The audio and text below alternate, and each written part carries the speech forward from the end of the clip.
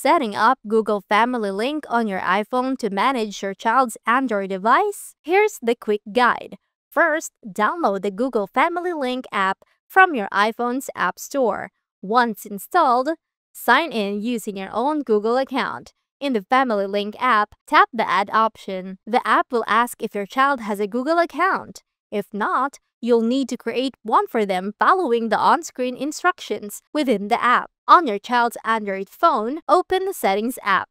Navigate to Google, then look for Parental Controls. For Chromebooks, follow the specific instructions provided in the Family Link app. Follow the steps on their device to set up parental controls. Once you've completed the setup on your child's Android device, go back to the Family Link app on your iPhone and tap Done. Your child's Android device should now be successfully linked to your Google Family Link app, allowing you to monitor their activity. Quick recap: install, sign in, tap Add, child's account, child's Android settings, tap Done. Ensure both devices are connected to the internet during the setup.